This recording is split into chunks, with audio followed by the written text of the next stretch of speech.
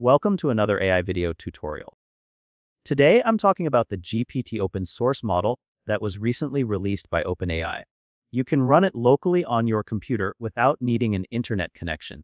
They released two models, one called 120B, which is smarter and larger, but needs around 80 gigabytes of video card memory, and a smaller 120B that many people can use if they have a modern card with at least 16 gigabytes of VRAM. For today, I'll focus on the smaller one since it's the only version I can run. I'll include a link in the video description so you can read more about it. For coding tasks, they say the big model is comparable to the paid one like O3, but the smaller one isn't too far behind. So basically, you can get a smaller version of ChatGPT running locally on your computer for free. Of course, it doesn't include image generation or recognition like the paid one. But enough talking, let me show you how you can actually use it. Go to Google and search for LM Studio. The first result should be LM Studio AI. Then, depending on your operating system, you should see a download button. Use that to download and install the LM Studio software, which lets us run different LLM models locally. I'm using Windows, so I'll double-click on the executable file, click Next, choose a destination folder, somewhere with enough space on the disk, then click Install. After that, we can finish the installation and run LM Studio.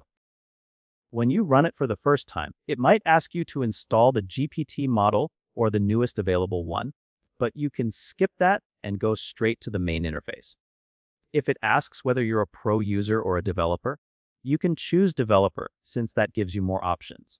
On the left side, you'll see the chats section where you can talk with the AI.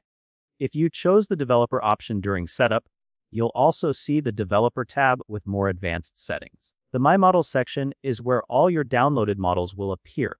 I don't have one downloaded yet. In the Discover tab, you can browse and download available models. I recommend trying the staff picks, which are highlighted in purple. As you can see, there are quite a few available.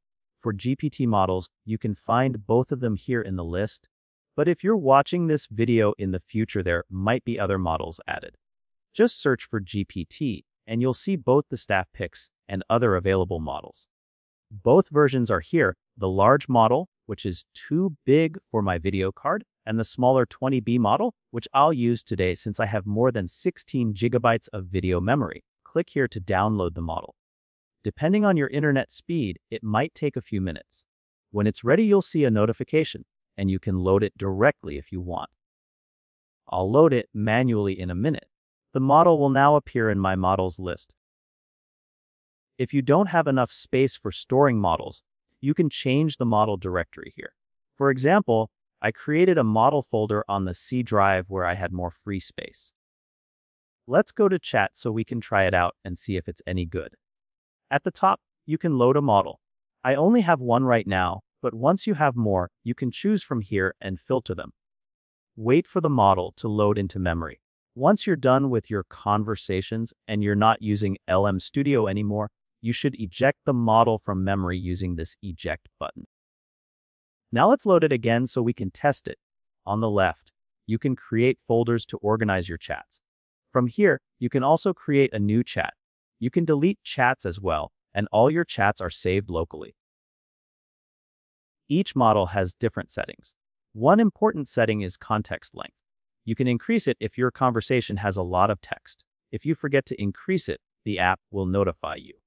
For faster performance and lower memory usage, keep it between 4,000 and 7,000 tokens. You'll need to reload the model to apply changes. Some models also let you upload files. You can see the accepted file types right here. There's an integration section you can activate. I haven't used any of those yet, but they're worth exploring. One setting I use a lot is reasoning. When I have something complex, I set it to high so the AI thinks more before replying, which usually gives more accurate results. By default, it's set to low for faster responses. On the right, you can change the appearance of the interface and access more advanced model settings, though I haven't played around with those yet. At the bottom right, you'll find general settings. From model search, you can look for different models. Under runtime, you'll see different runtime packs. Some new models need these to be updated before they can run. In the hardware section, You can see info about your memory and what video card you have.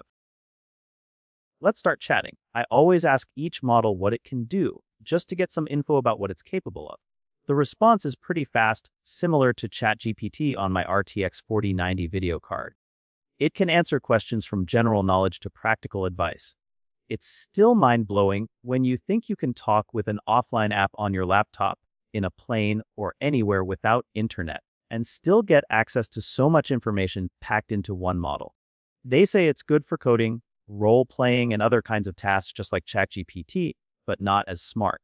And it can't work with images like ChatGPT does. Now, it still gives wrong answers sometimes, just like ChatGPT.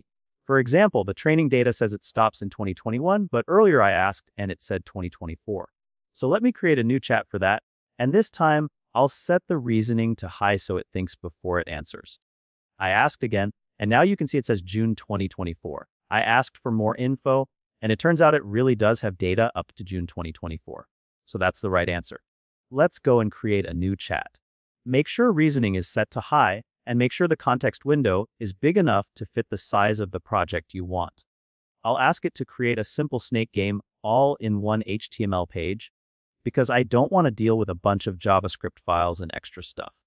I want it all in one page. It will start thinking now that reasoning is set to high, and you can see what it's thinking, which is interesting to watch. It took 24 seconds just to think about what to do, and then it gave me the code along with instructions on how to use it. Let's test it to see if it works. I'll scroll up to the beginning of the code and use the copy button. Then I'll open Notepad, paste the code, go to File and Save As, give it a name with the extension HTML. And this is important for the file type choose all, so it doesn't save it as a text file. Click Save, then go to where it's saved and open the HTML page. And this is the snake game. Let's see if it works. I press play, and it seems I can't use the buttons to navigate. So it's not as smart as we thought, or maybe it just failed this time. Let's give it a second chance. Some things don't work the first time. I go tell the GPT that the buttons don't work, and let's see if it can figure out what's wrong. I got a new code, so I'll copy that. Now I can right-click on the HTML file, choose Edit with Notepad, press Ctrl+A to select everything, and paste the new code. Then go to File and Save. Let's open the HTML file again. Click Play, and look at that, now I can use the buttons to play the snake game. That was coded locally using a simple prompt on an AI that runs without internet. Even though it doesn't have internet, it's still censored, so it won't answer unsafe or restricted topics. Let's start a new chat and ask it a popular question. How many R letters are in the word strawberry? You can see it's thinking, since I still have reasoning set to high, and the answer is correct. There are 3 R letters in the word strawberry. You can also see what it was thinking while trying to figure that out. I think this thinking process is useful for learning logic and coding. It helps you understand how to ask questions and how the model thinks. Of course, you can ask simple questions too, but I suggest setting reasoning to low for those so it's faster. You can also use it to generate prompts for image generators, like a prompt for a cute cartoon cat as a ninja. At first, it was thinking too much and gave me way too many details, which I didn't need for a prompt.